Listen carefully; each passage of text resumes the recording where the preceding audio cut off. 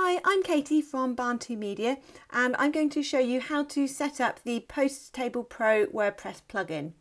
We're going to use it to create a table which automatically lists our blog posts, and I'll also show you how to display other post types such as pages, documents, e-commerce products, anything you like really. So long as it's a type of post in WordPress, you can display it using Post Table Pro.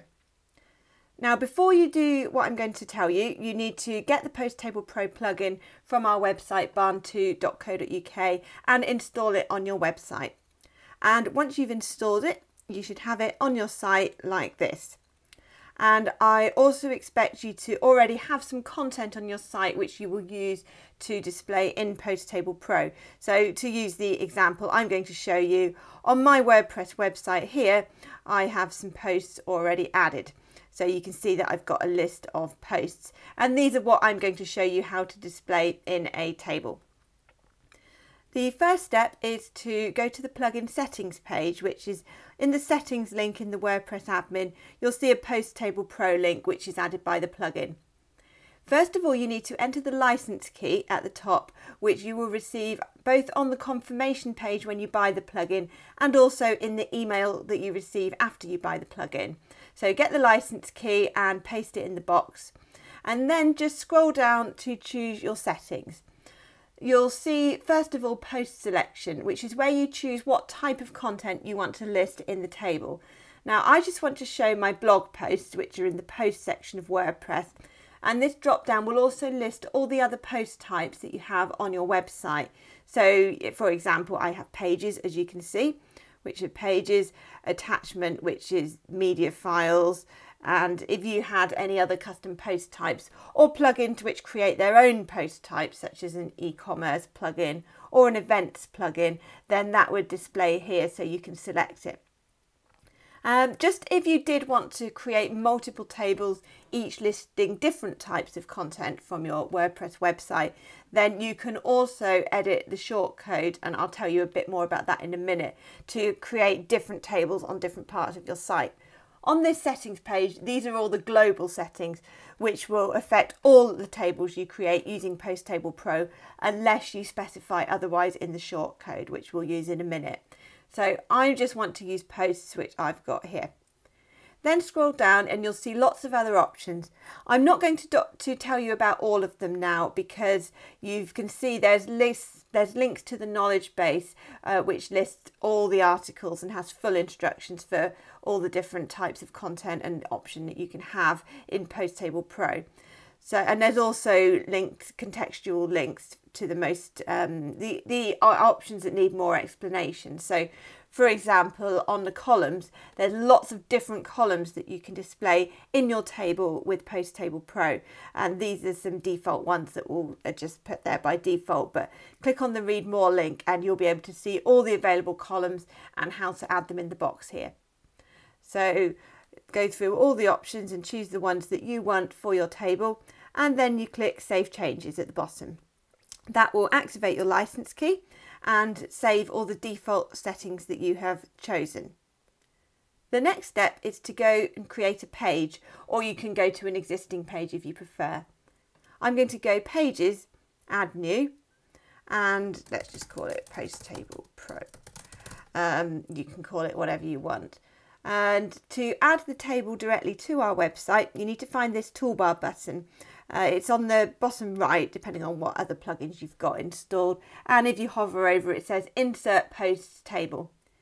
If you don't have a bottom row here, then it's because you need to click this toolbar toggle button. See how this button shows and hides the second row? A lot of people miss that. So if you can't see the second row, that's why. So you click on Insert Post Table, and you can see that it's put a shortcode there. So let's publish our post and have a look at it.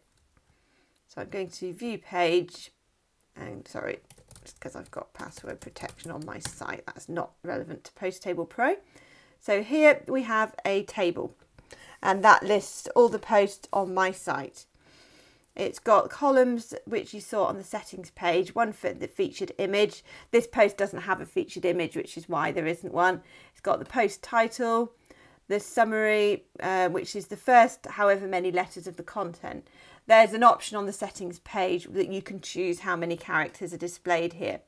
It's got categories, and it's quite good because you can click on a category to filter the list by that category depending on your settings, or you can have it as I have so that it will link you through to the category page to view all the posts in that category. So there's a few different things you can do with the categories option. I've got an author column, and you can see I can sort by any column, and I've got the date. And I've also got some controls above the table search box, and these are basically the default ones, but you can add filters as well, like filter drop downs and things like that. And I'd also recommend, usually with a table like this, you want quite a lot of space, and it's looking a bit cramped on my site because I've got a sidebar there. So what I'm going to do is change my template to full width. Now, your theme may or may not have a full width template available, but have a look, and if you want to hide the sidebar to make more space for your posts, then you can do so. So that's what I've got. I've created a table listing all of this information, which I can control very easily from the plugin settings page. And as I mentioned earlier, you can also, if you prefer, control your table directly from the shortcode. By the shortcode, I mean this that I entered here. So let's say that I want to display pages instead. So to do that, I go post_type equals page. So let's update our page and see what that looks like. All of this is documented in the plugin knowledge base. And so this example is if I wanted to have most of my tables displaying posts, but one table with pages, then that's how I do it. So let's see how it looks. So now I am displaying pages. Some of this is because I've got other plugins installed on my site. So this isn't a bug with the plugin. It's just because I've got lots of shortcodes, and now I've deactivated those plugins from other parts of my site. But these are the pages on my site, and it's automatically listing them in a table. So let's go back, let's delete that, and it will show posts again. And finally, I'll just show you how to add filters. Again, you can do that for all your tables globally on the plugin settings page, or you can do it directly in the shortcode. And to do that, you write filters equals, and the easiest way is to write true within quotation marks. So if you do that, and then let's refresh, we'll go back to showing posts, and see there's filter above the table there. You can also choose exactly what filters you want to display by listing them with a comma between each one. So let's go filter equals categories and tags, and let's see what that looks like. So now I'm going to have two filter drop downs, one for categories and one for tags, so that I can quickly filter the list by categories or tags.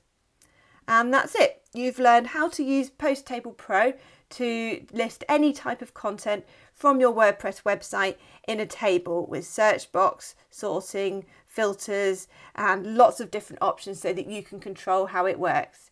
The plugin comes with full support, so feel free to submit our plugin support form if you need any help or if you get stuck at any point. Thanks for watching.